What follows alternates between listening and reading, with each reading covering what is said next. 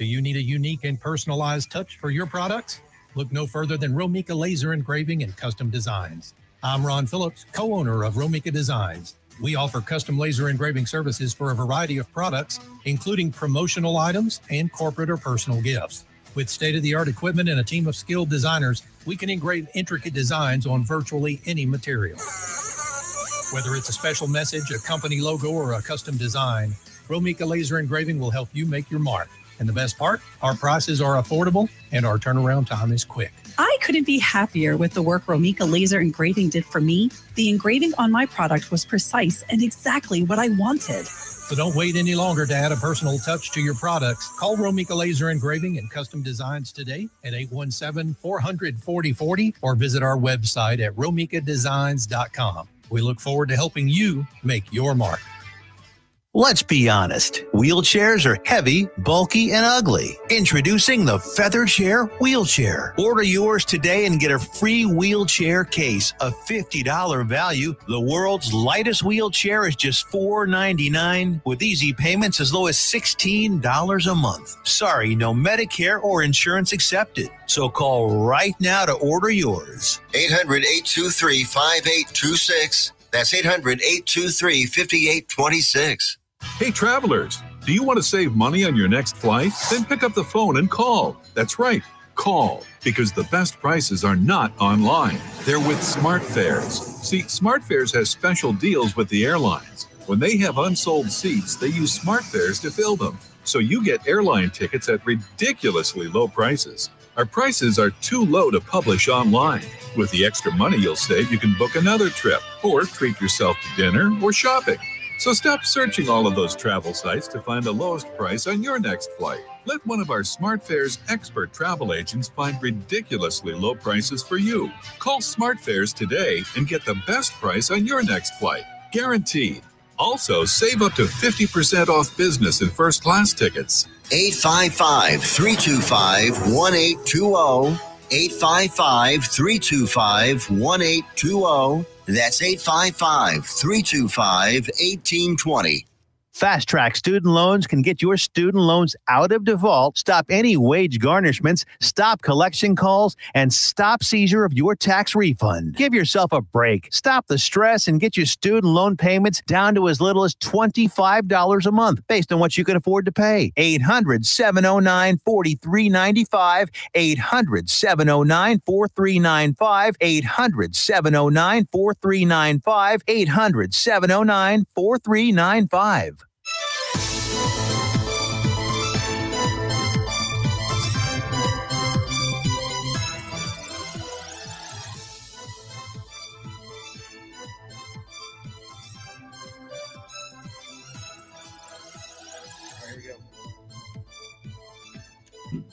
Good evening, Johnson County. Welcome to this week's episode of the Texas Transparency Project.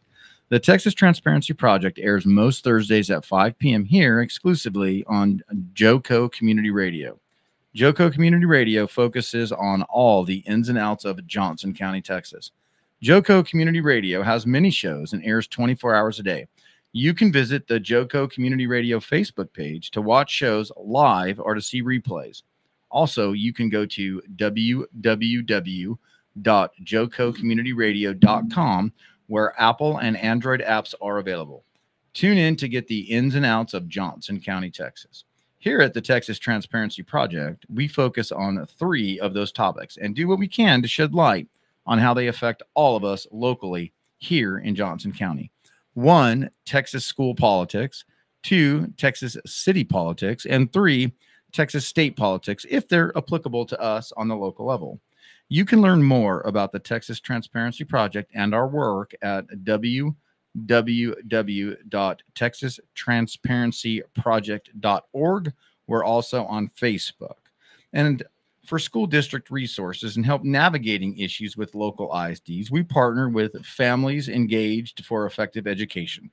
Families Engaged works with elected officials on the local and state level, many school districts across Texas, but their real talent is helping parents navigate the complexities of their local ISDs and help them preserve the parental rights. There is no one better to advise and assist all of us on school district issues than Families Engaged. They have a local chapter here in Johnson County and can be reached through their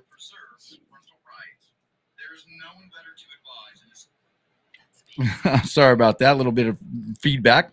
But they have a local chapter, Families Engaged, us here in Johnson County, and can be reached at www.familiesengaged.org. This spring, like most springs in Texas, we have another general election season in full swing. Spring election season mainly focuses on more local races.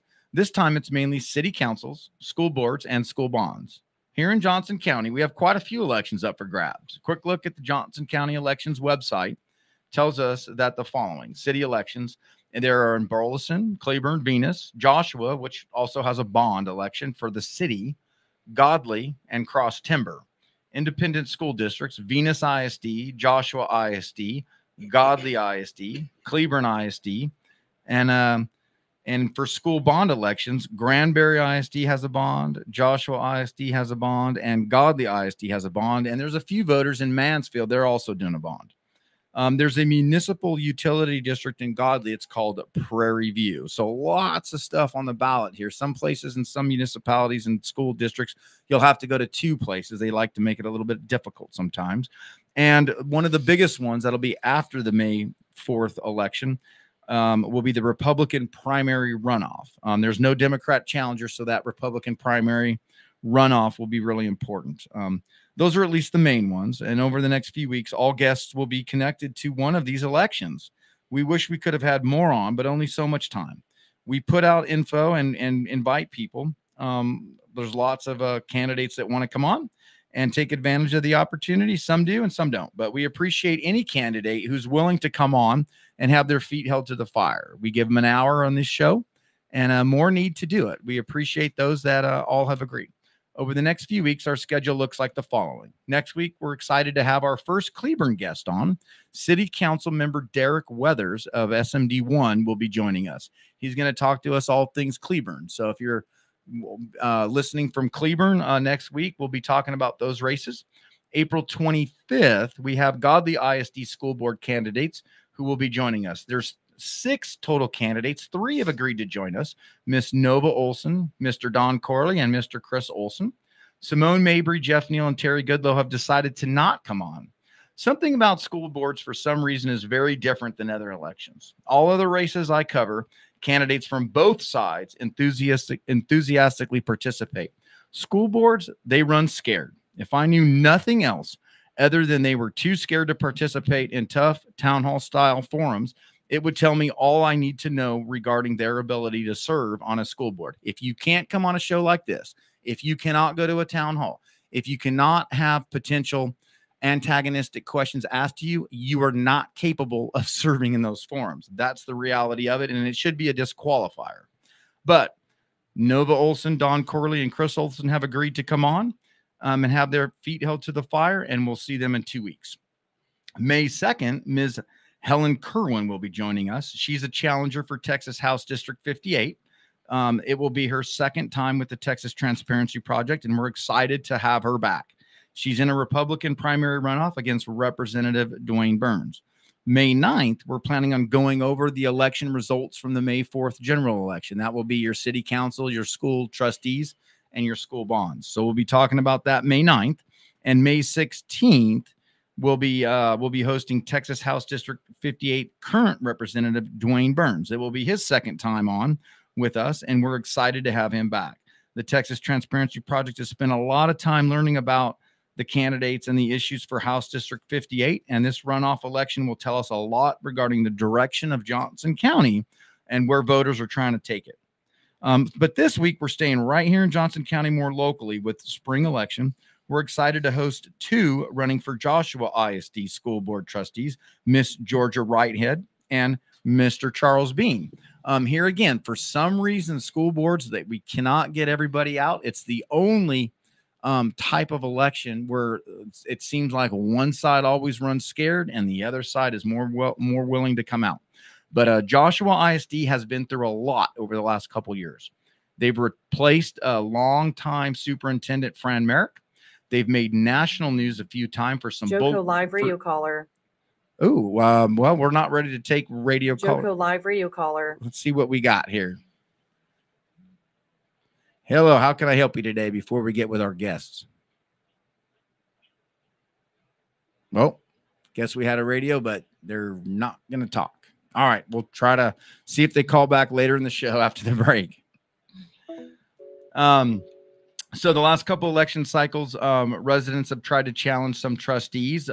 Joshua has been in the news. They've had a couple failed bonds. They had a mom that they charged for over $7,000 in open records. They made some news with a school resource officer. And but today we have Mr. Charles Beene and Mr. Georgia Wright-Head. Charles, Georgia, welcome to the Texas Transparency Project. Tell us a little bit about yourselves and why you're running for trustee in Joshua. Georgia, you first. Okay. Hey, thanks for having us. Can you hear me okay? Mm-hmm. Okay.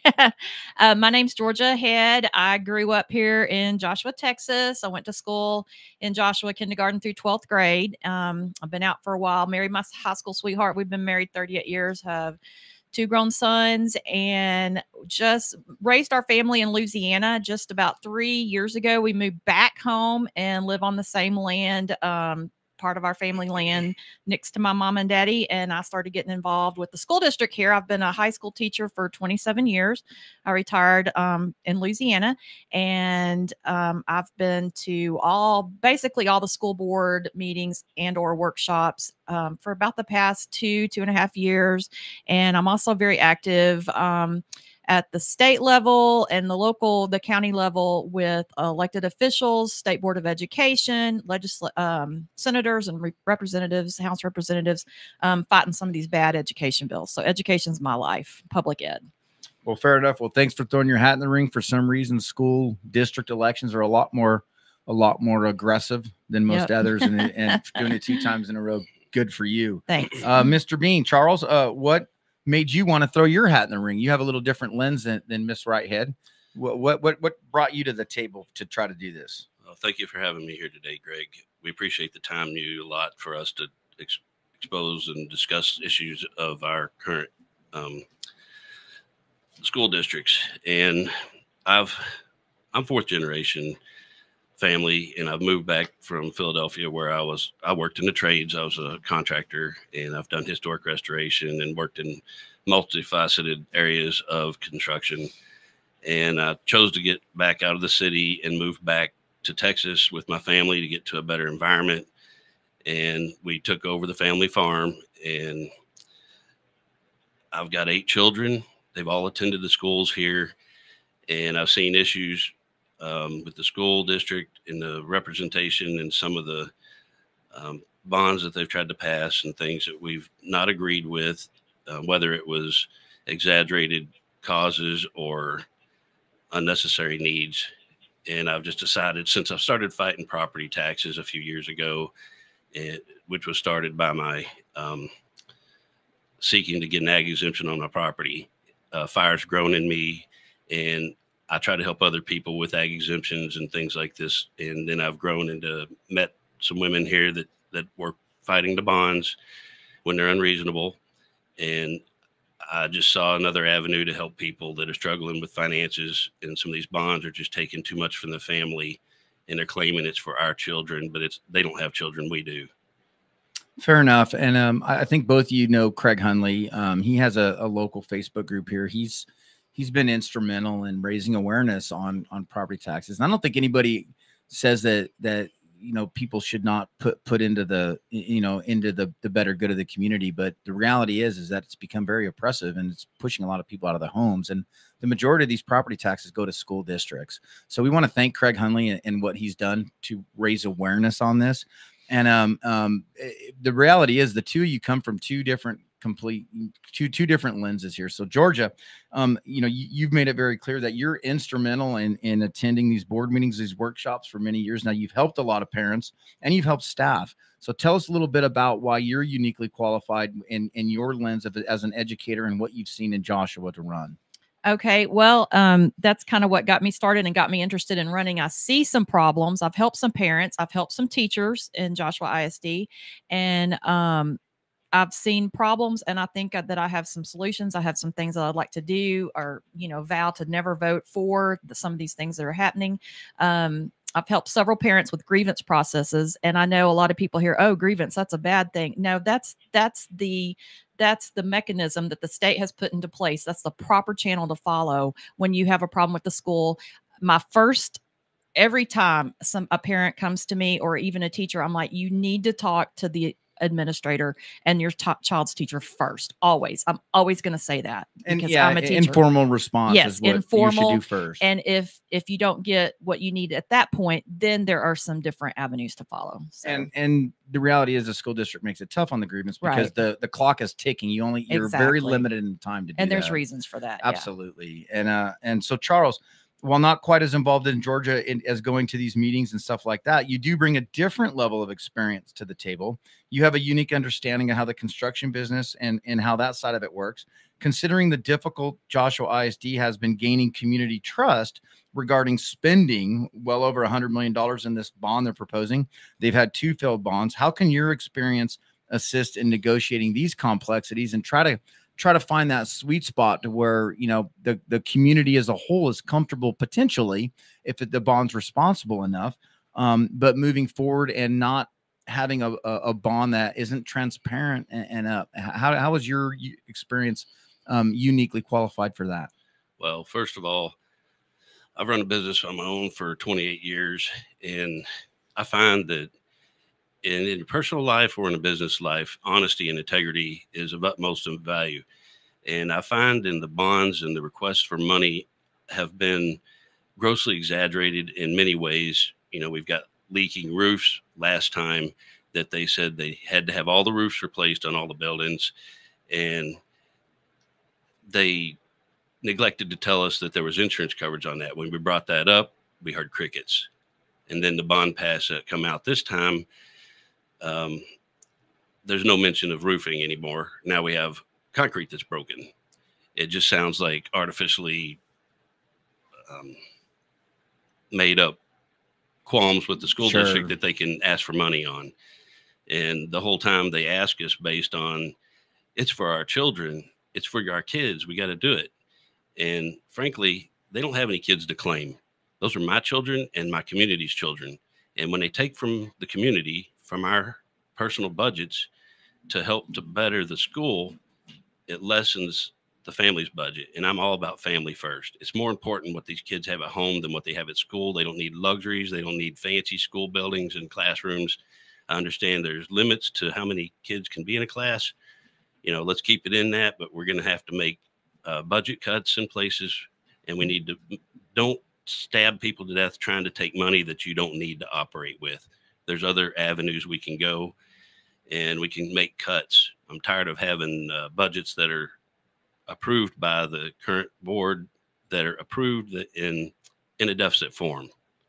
Sure. And the reality is that the bond mechanism is the mechanism to build a new school. That's the main primary mechanism. And I get accused all the time of being anti-bond, and I'm not anti-bond. I'm anti-irresponsible bond. I'm anti-overspending bond. I'm anti-stuff that shouldn't be in a bond going in a bond. And I'm anti just this perpetual guilt trip that if you don't lock, stop, and barrel follow exactly what the school district says, then you're the antichrist of anti-children. I'm sorry to say, I pay money to send my kid to a school or to a church that hasn't been renovated in a long time. And the education they get, I'm absolutely comfortable with. I'm not anti-bond. I'm not anti-school districts. I'm anti-guilt me into spending money that I shouldn't have to spend or that doesn't need to be spent so you could have the greatest thing since sliced bread. That's right. You need to, and if the reality is you need to be responsible in how you're doing this, and the onus is on the school district to justify this and to line item this stuff. And that's all that most of the community's asking for, I think. Is it fair to say that? Yeah. That you guys aren't just blatantly anti-ISD or anti-school district? No, because not at all. And the thing is, when we have a bond and the schools takes bond money and spends it on police jackets that are lasting 2 to 3 years, maybe, for a coat, The police need a code to understand that, but we don't need to pay 30 years interest on that code after it's in the trash can.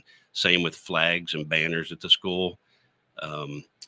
That's just blatant waste. There's no way that I would buy anything that I'm going to pay interest on after it's in the garbage at my household.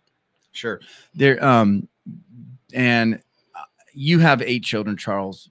Georgia, you have kids. You're a teacher. I cover everything from federal races to state races to city council races. There's something about school districts to where the fangs and the talons come out if you do not toe the school district's line. And the reality is the school district needs to justify why this kind of money be spent. And I don't think anybody's that's all they're asking for. That's all I say. I'm just asking some questions. I'm not accusing anybody of anything. I'm just like, why can't we see this? Why won't you tell us?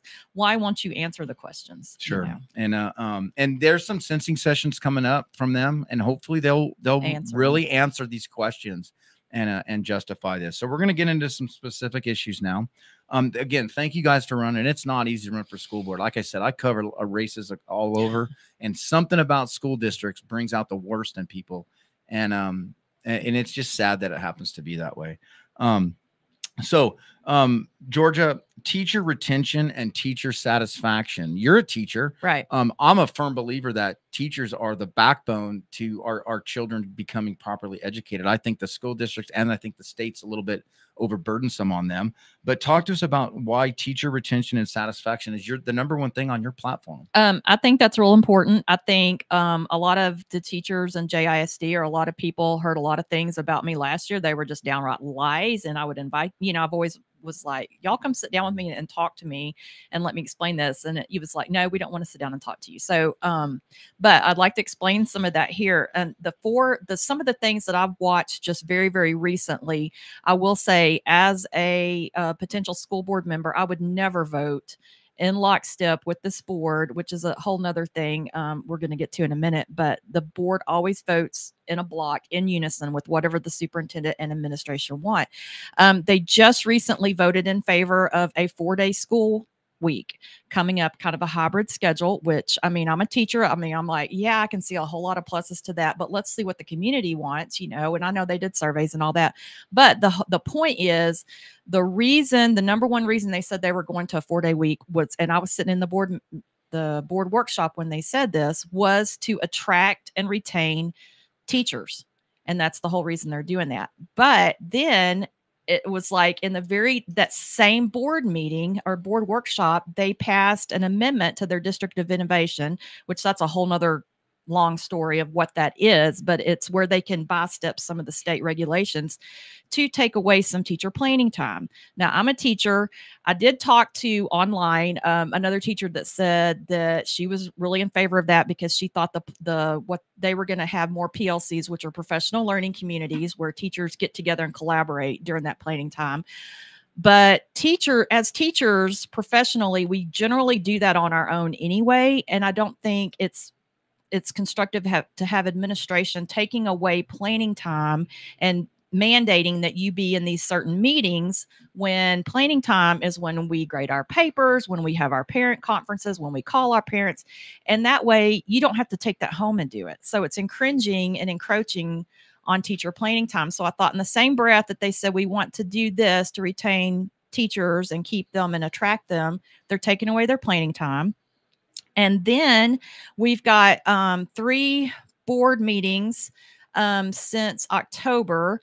They suspended 3 teachers' teaching credentials, certificates. 3 different teachers for leaving mid-year had their credentials suspended, or the board voted in unison to suspend 3 teachers' teaching credentials at the state level for breaking their contract and leaving mid-year. Now, that's not illegal. Schools have the right, if a teacher breaks a contract, they can definitely take action to get their certificate. But I thought that's really rude and ugly. That's what my first thought was. Why would a school district do that? I'd never heard of that happening in Louisiana ever. And I called the ATPE, which is the Association of Texas Professional Educators, and I talked to their one of their representatives, and I said, hey, how common is it in Texas for a school district to put sanctions on a teacher's certificate for something as minor as leaving in the middle of the school year. And he was like, that's not common at all. Back in, I think it was either 2019 or 2021, there was some legislation passed, and they actually went a whole lot easier on made it more conducive to teachers, gave a whole list of reasons that teachers can leave during the middle of the school year, and the school district is not required to do anything to them. So then I got real curious. I started doing some digging into districts around us, and I thought, I wonder how many districts around us here in the county are doing this. No, they're not. They're not. It's just Joshua, and Joshua has done it 3 times this school year to 3 teachers. And I just think that's like highly unprofessional. The ATPE said it was retaliatory, is what he told me. So let me wrap this up for the listeners real quick. So we're talking about school board meetings and board work sessions. So every school board meeting at Joshua does, this is a good thing Joshua does. They have an open board work session that actually shows a little bit more of how the board works. It's not quite as in depth as it should be. It's a little more the superintendent telling the board what to do. But if you really want to see a little bit more work being done beside a lot of the kind of the pageantry of a school board meeting, go to the board work session. It's an hour before the meeting. Joshua was very accommodating. That's one thing that they do good. A lot of school districts, Burleson, for example, does it in executive. That's bad business.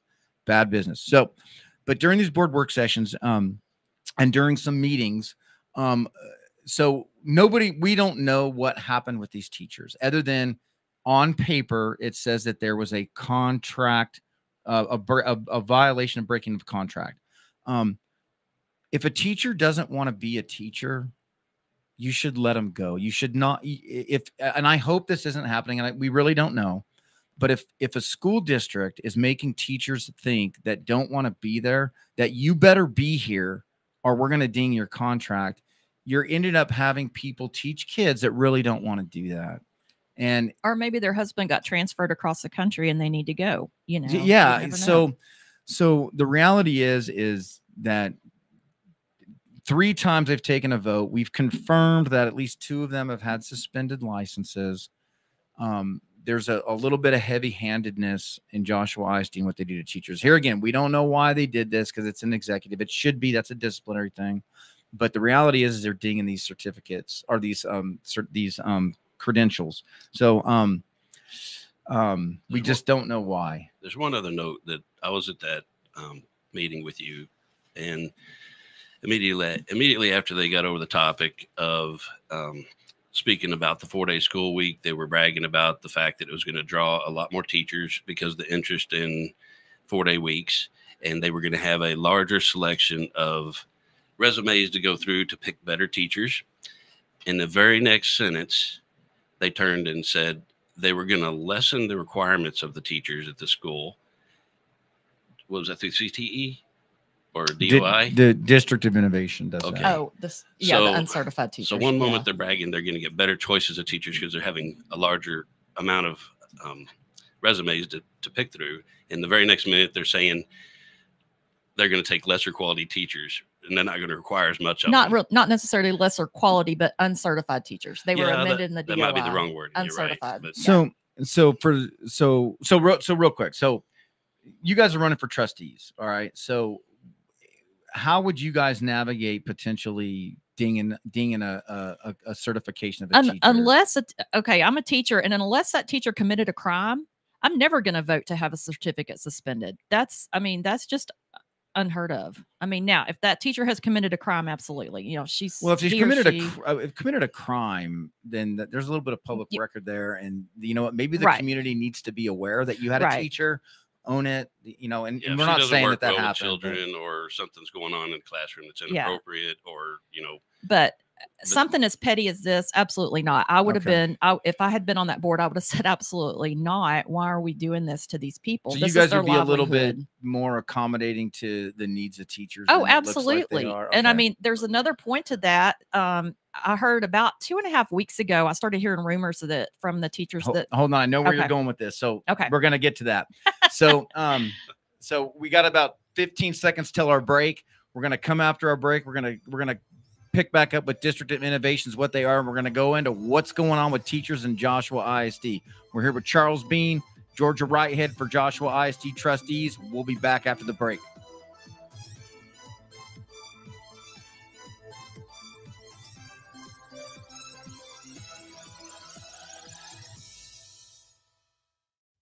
Have you ever met a single person in your life that enjoys paying taxes? No, no one does. If you can't sleep at night because you have a huge problem with the IRS, I've got some free advice for you. This service is strictly limited to individuals that owe the IRS $10,000 or more in back taxes. And if you qualify, we can guarantee that you won't be writing a big fat check to the IRS, or our services cost you nothing. The first 100 people that call today will get a free tax consultation worth $500. Stop worrying about your IRS problem. We can help you, we promise. Call the tax doctor right now. I mean right now, to learn more. 800-240-4587. 800-240-4587. 800-240-4587. That's 800-240-4587. Let's be honest. Wheelchairs are heavy, bulky, and ugly. Introducing the Feather Chair Wheelchair. Order yours today and get a free wheelchair case, a $50 value. The world's lightest wheelchair is just $4.99 with easy payments as low as $16 a month. Sorry, no Medicare or insurance accepted. So call right now to order yours. 800-823-5826. That's 800-823-5826. Fast Track Student Loans can get your student loans out of default, stop any wage garnishments, stop collection calls, and stop seizure of your tax refund. Give yourself a break. Stop the stress and get your student loan payments down to as little as $25 a month based on what you can afford to pay. 800-709-4395. 800-709-4395. 800-709-4395. 800-709-4395.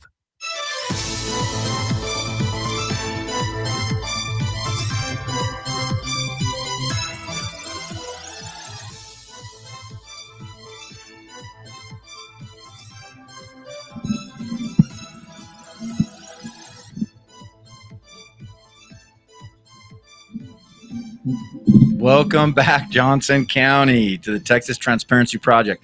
We're here with Charles Beene and Georgia Wright-Head, running for Joshua ISD School Board. Before we get back and continue with the show, I want to remind everybody that JoCo Community Radio is a member of EMG, a radio and podcast collective, proudly serving communities like Johnson and Tarrant County, Texas. We are live 365 on the TuneIn Radio Network and on our station app. Check out our lineup and more at tuneinjoco.com. We thank our valued partners in helping us amplify the voices of our communities. You heard the commercials. Be sure to connect with Todd Hurd and Associates, attorney at law. Use code JOCO2024. That's code JOCO2024 for 25% off your first order at thetiffy.com. And join the Swipe Nation today and save on your credit card processing and swipenationusa.com. Locally owned and operated. Reach out to Tiffany at jo.co at jococommunityradio.com. That's jo.co at jococommunityradio.com for advertising rates as low as $50 per month. One thing about the advertising here on JoCo Community Radio, everybody's invested in Johnson County that listens to this radio. So you have a really scalpel-like focus on listeners. So it's a really good deal if you're considering any advertising. So we're talking about Joshua ISD. We're talking about their bond and some fiscal responsibility concerns and why these two are uniquely qualified to be your next school board trustee. And Joshua, if you so feel that they've earned your vote. We're going to get back to some of the problems with teachers going on in Joshua ISD right now. But before we do that, we've been talking a little bit about District of Innovation. District of Innovation is the ability for a school district to create a plan that effectively allows them to circumvent some rules. Now, there's a need for this, but it's also can be potentially abused. When you hear District of Innovation, it immediately come to your mind that they're innovative, they're cutting edge, they're trend setting, but it's really, we can't follow the rules for whatever reason. We need exceptions. So some of those exceptions will be going to a larger class size. Some of those exceptions will be we can't hire teachers that are certified, or we don't want to, so we hire teachers that aren't certified to teach. Joshua ISD uniquely uses the District of Innovation plan to circumvent the state mandated requirements for comprehensive sex education.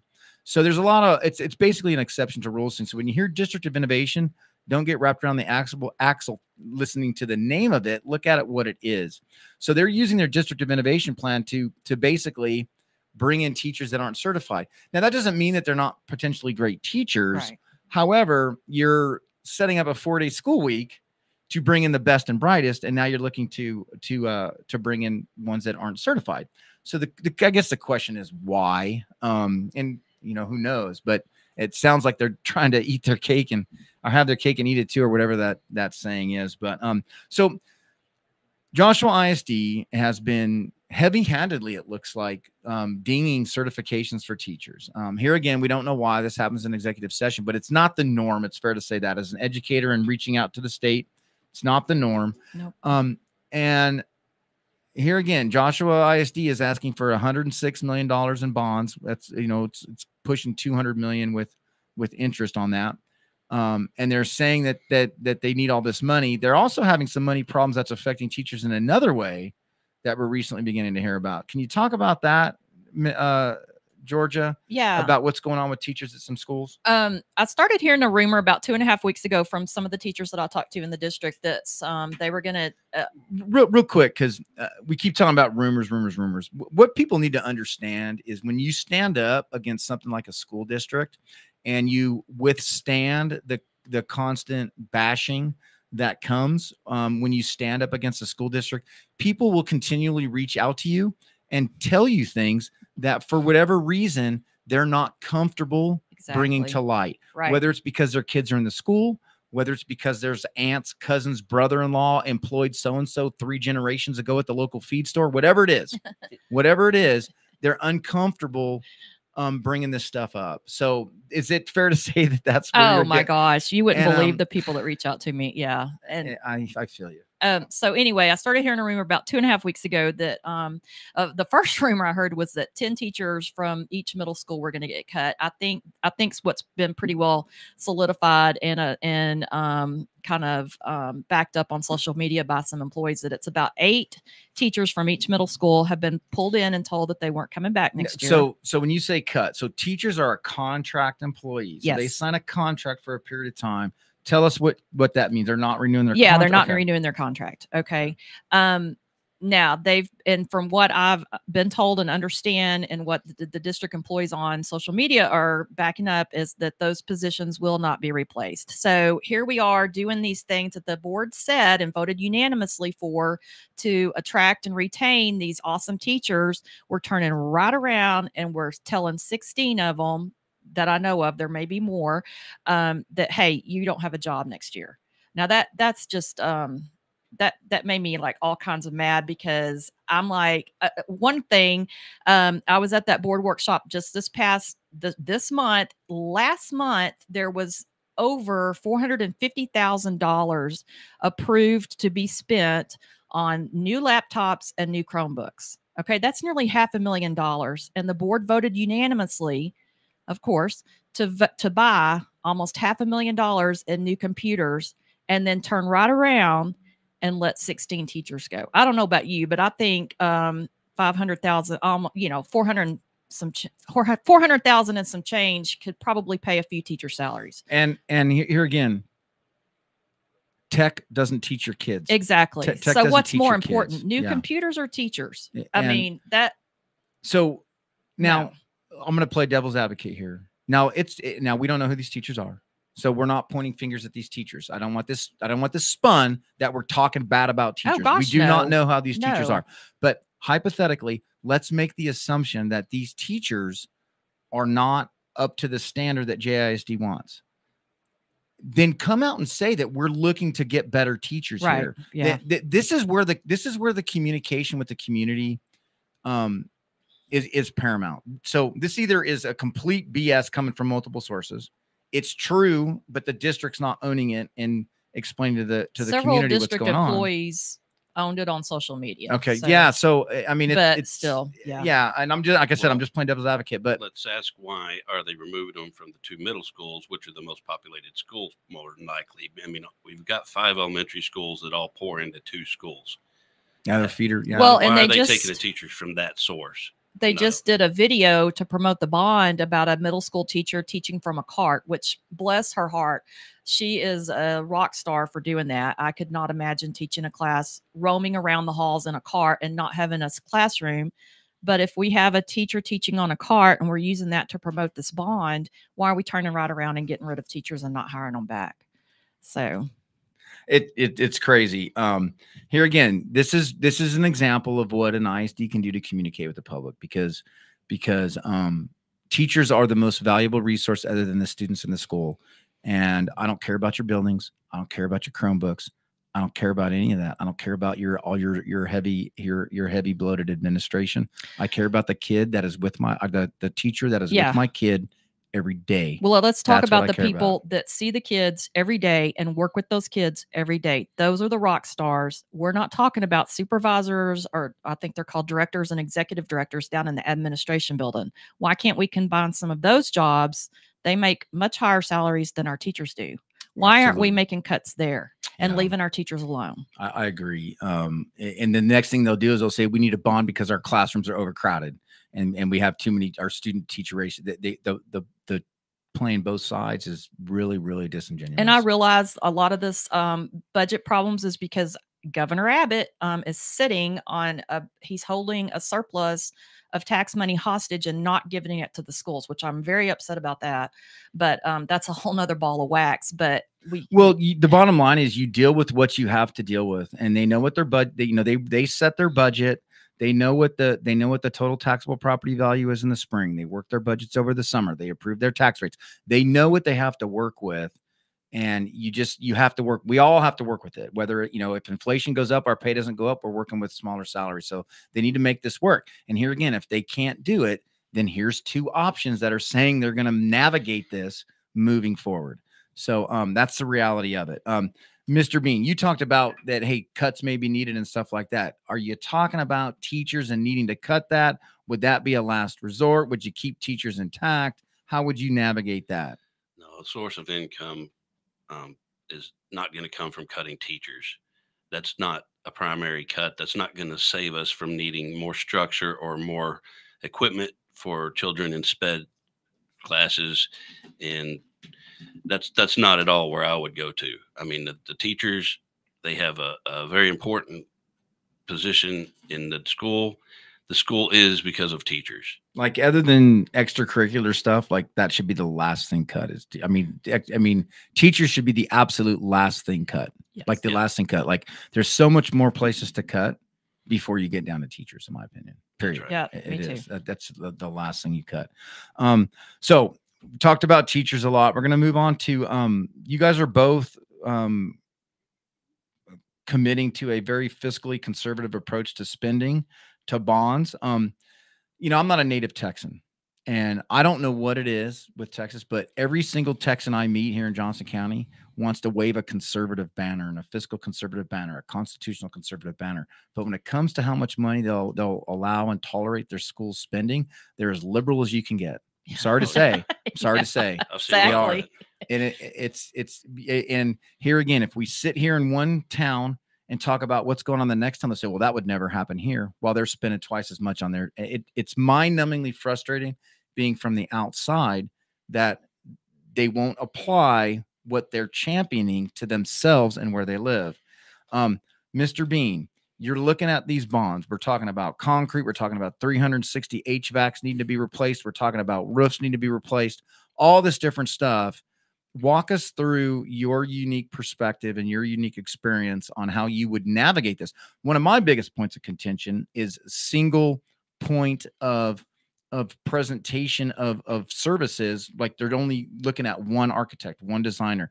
They should have multiple coming in for this. Yeah, they need to be bidding on contracts. Bidding. So talk to us about this piece. All right. Instead of a design build format, if you have professionals, starting with the architect, if you get a few bids, you're going to have competition. Competition drives prices down because they're trying to win a job and trying to win salaries to keep their employees working. That goes with the architects. That goes, we're not talking about hiring an individual plumbing company, an individual framing company, individual electrician. Once we get a bid in from a school design we like Lockheed will compete with a couple other large military companies for the government. They all get some money to bid for a contract, and the winner gets the contract. Well, once the architect firm wins a contract, to the design, then we can go out to the construction companies that can place bids on the design that was provided by the architect. We don't give it to the architect and tell them you get the whole show all the way down to nuts and screws. Okay. Because that's just, you're going to pay them twice as much, if not more than that, because they're just going to throw everything in there knowing they got the whole job. I've watched a lot of bonds come up, and I watch, some districts are a little more open with their long range facility planning committees. Some do it all behind closed doors, but you can always see the part when the recommendation goes to the board is calling for the bond. And I have yet to see, hey, Huckabee, here's their recommendation. WRA, here's their recommendation. Architect A, here's their recommendation. It's like hiring of a superintendent. A single candidate they're allowed to choose on. This is BS. I'm sorry to say, the amount of money we're talking and the amount of debt that we're assessing to these communities, and it's astronomically frustrating to watch. It doesn't pass the smell test. My wife works for Lockheed. My brother does. And she's into what's called earned value management system, which is a whole major piece of accountability. And Lockheed's consistently bidding on contracts, but so is Northrop, so is L3, so is all these other companies. And the government makes a decision on all these companies. Watching a school board, the people that are actually making the decision to send it to us, the voters, only having one option, that needs to change. School board trustees across the board, you want to fix a lot of your bond problems and some of the animosity, get a whole bunch of architects to come in, and don't pay them to sell the bond to your community. Go out and have them do it because they want the job and it's important to them. And it's not important for taxpayers to shoulder that burden. This is crap. Don't tell them we're looking for glass towers. Yeah. We don't need fancy structures for good academics. Well, and it doesn't just happen to school bonds. I mean, a VA center in Florida years back that treated the blind paid millions of dollars for artwork in the lobbies. Aww. I mean, this kind of frustrating stuff happens all over. But this fiscally conservative approach really needs to take center hold. There's not a lot trending well in our economy. There's not a lot trending well in people's pay versus inflation. And the only thing that seems to be astronomically skyrocketing is how much schools want us to throw into the thing. And it's a common problem. Some districts do it better than others, but they really need to get a handle on this stuff. Well, we don't need to build fancy. Nope. We don't need to build. You need to build safe. You need to build safe. I think safe's important. Yeah, safe is something important, but we also need durable. I see schools when I worked in Philadelphia that are over 100 years old. They're built stout. They last, like the Cleburne courthouse. It's been around forever, and it's been cleaned up and renovated, and it still is held together. It's a good structure. You go to South Lake, where I graduated high school. It's made out of foam and modified stucco.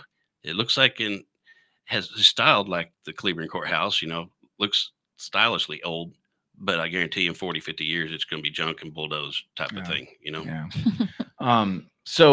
So you guys would commit to being extremely fiscally conservative. Oh, absolutely. And really justifying. So prioritizing, we don't need a new scoreboard and new turf while our roofs are leaking and our air's not working. Yeah. We don't need to be paying for concrete parking lots and sidewalks at a school that was poured 10 years ago and was cracked the year that it opened, and they're claiming that it's damaged. So you're talking about Laughlin and Caddo. That's right. I had so tell us about that. I had a son that with your construction background and your business background. Okay, my closest estimation is that property is a clay pit, and it looks like they properly prepped and poured the slabs. I didn't see any issues on the school slab where the building is actually sit. But, the year it opened, I had a child that went to that school. I've had 2 children attend there before they built Nichols. And you could walk up there and stick your finger in these cracks. They were not hairline fissures. They weren't I've heard people saying they put too much water because they run in hot temperatures in the summer pouring it. It's not that, because if it's too much water, you typically get a crumbling effect on concrete. Spalling. Yeah, spalling and crumbling. Yep. And I haven't looked at it to see if there's rebar in those gaps. I was going to try to swing by and get some photographs after school hours so they didn't think I was out there trying to terrorize the school, but I haven't got a chance to look at that yet. But I believe if a genuine contracting company was hired to pour that, there would have been a lawsuit immediately, and it would have been tore out and poured correctly. There was no soil prep, more than likely, to accommodate pouring concrete over clay, which expands up to 7 to 10 times its size when it gets damp. So it just shifted and buckled, and we're talking trippers. You fall on your face, knock your teeth out in that sidewalks and parking lot the first year it was open. Well, and here again, here's a problem, and this is a problem with the trust and the transparency that the district has. So you're talking about concrete, and there's all these questions about, I look at concrete as, once it's poured and set on on a bond, they build something, it becomes a maintenance and operations issue. If you need to fix it or you need to maintain it, you need to maintain it over time. That's an M&O thing. That's not an interest in sinking bond debt thing. But for example, the bond that failed last November, we keep talking about the roofs, right? It was like, well, we need to repair these roofs. We need to repair these roofs. Oh my gosh, the roofs are leaking. Well, nobody wants kids in a leaky roof, but the question is, how do you go from, oh my gosh, look at this astronomical need, we have these roofs, to now they're not even on the bond. And now they're here in a board work session. This is some of the stuff you find in a board work session. They're suing insurance companies. So you find out that they were trying to pull the easy button lever to throw it in a bond instead of doing it the right way or doing it the difficult way. Why they have to sue an insurance company? What it looks like it's an insurance claim, but it was for the children. That's right. That's right. It always is. It always is. The real thing is, they don't even tell you, because they're talking about AC units last bond also, along with the roofing. Correct. Do they even know which goes on first? Should you put a new roof and then replace the ACs, or should you replace the AC units and then do the roof? That's a great question. That's a great question. I guarantee you they don't have a clue, and neither do the people in the seven board members. They're just going to vote whatever they're told to do. So before we get to touch on the bond a little bit here, we're going to touch on what is known as the team of 8. So consistently, the school board and the administration collaboratively work together, and they present a picture, a united front that is not representative government. That's not how our elected officials are supposed to operate. Any other body doesn't operate that way. Would you guys commit to asking the tough questions, having the tough negotiations in the open meetings, and voting your conscience, not voting as a collective block? That's absolutely. right. I mean, absolutely. I'm going to, back teachers 100%. If any of those things I heard in this last board workshop came up, I would have been like, whoa, wait, we need to talk about this. We don't do teachers like this. And I have to address something. I just saw a comment that bond funds cannot be used for consumables. That's what somebody commented. But if you will request, which I have a copy of, we were talking about the teacher issue and the consumables is what you were. Yeah. And then somebody made a comment that said that consumable items could not be purchased with bond funds. If you'll request the 2015 check register from specifically the bond funds, you will find a list of an unbelievable amount of consumables. Right. Uniforms, clothes, flags, t-shirts, Chromebooks, the things that you're not going to finance for 30 years. Those are consumables. So those pretty it's flags, happening. Those pretty flags in front of every campus that are flapping out there, about 15, 20 of them. They spent $10,000 on the flags, and they from bond. I haven't seen that stuff, but from bonds, are you saying from bonds? I don't know that for a fact. I do have the check registers from the bond expenditures, and I would be happy to send them to anybody that wants them. So if you question whether or not bond funds were used for consumables, Miss Georgia Wright-Head, don't avoid her because you think she's the Antichrist and hates kids. Reach out and talk to her. Ask her if she can prove what she's saying. I can prove. If I'm going to say it, I can prove it. Well, there's another. And if I'm wrong, I want somebody to point it out, and I'll apologize, and I'll fix it. Yeah, that maybe the flags weren't on the bond, but I've seen them, the expenditures, and either way, $10,000 towards flags that tear up in a year is not a good expenditure. Well, yeah, and especially if you have to cut teachers because of budgets. No, yeah. We can cut out some things that we don't need. Before flags we are cool, but come on. Yeah. Georgia and I have nothing to gain from this position from becoming seat holders. We're not bankers and we're not realtors that benefit from neighborhoods moving in. But you only have selling, 8 kids. lending. If you had 10, you'd care more. You only have 8. You only got 8 kids, Charles. If you had 10, you'd care more. I might marry a woman that has 5 or 6. Okay. Oh, there you go. So, so we're going to touch on this bond real quick. Bond is broken down into 4 propositions. That's one thing that they did change. That's that was good. positive. Yeah. That's a good The thing. community Joshua ISD, asked, you did a good thing. really good job. Community Yeah. asked for that, and they did it. So Yeah, I'm very impressed with that. absolutely. So great job. So thank you for that. One thing about this bond, when you hear about $106 million, you really, really need to look at, you need to go to Johnson County elections, Johnson County, Texas. So you don't get Kansas, Johnson County. Right. Johnson County, Texas elections, and pull up the notice for the bond order. You'll see the 4 propositions in there.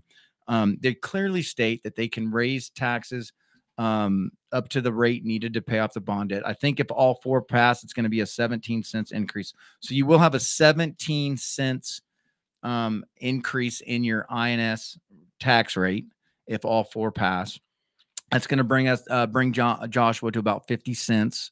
They're one of the lowest now. That's going to bring them up quite a high. I think they said that's going to be up by Burleson, and it's only behind Godly. Well, Godly's so far ahead of everybody else. You got eons to catch them. Here again, Godly ISD thinks they can call a $365 million bond with half the enrollment and not raise taxes, and it doesn't affect your taxes.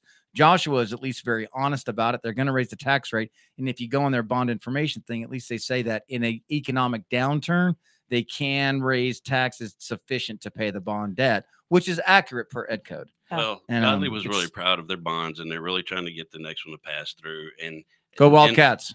In the school district terminology, that's a win, getting a bond. Yeah. And I'll tell you right now, Godly is the winner, and Joshua wants to be second place, but second place is the first loser. That's right. So Prop A is $63 million. It's going to build the new elementary school in the Pan Sharp community that's being built. So that's a new elementary school. And it's going to add on some classrooms and a lab space to Nichols Middle School. That's what Prop A is for. The principal is $63 million. The interest alone is expected to be $43 million. So that $63 million for Prop A is really $100 million, really a little over $100 million. Prop B is for a cafeteria expansion. That's about just under $9 million bond with $6 million in interest. So that's really $15 million. So now we're up to about $116 million with those two. The cafeteria is supposed to, it doesn't say how many seats it will expand to. It talks about 400. It does. I can't determine whether or not how many more kids you're getting in that. It is going to eliminate a ramp that they have to push carts up that they say is unsafe. So it's going to clean up the cafeteria and kitchen. Prop C is a CTE expansion, which is expanding a couple CTE programs. It's consolidating some, which will free up some classrooms in the high school. You're gonna have a really cool place to go get your hair cut with its own entrance. That's one of the big things they're real proud about. But that's a CTE expansion, career and technical education. And also about HVAC and paving, or that's in the next one, I think. But that's a $30 million principal with $20 million. So that gets us from 115 from Prop A and Prop B to another 30, 40, 50 million. So we're up to about 165 million for this $106 million bond now. And then Prop D is for HVACs. 360 HVACs. Oh my God. If you have not maintained HVACs where you need 360 new ones, you might want to look at how you're doing business. Anyways, time always goes quick. Go Owls. Go Owls, yeah. Charles Beene, Georgia Wright-Head, Joshua ISD. It's an alternative to how they're conducting business now. Take care. See you next week with Cleburne City Council member Derek Walker. From Burleson to Venus and Grandview to Godly, this is the voice of Johnson County, Joco Community Radio.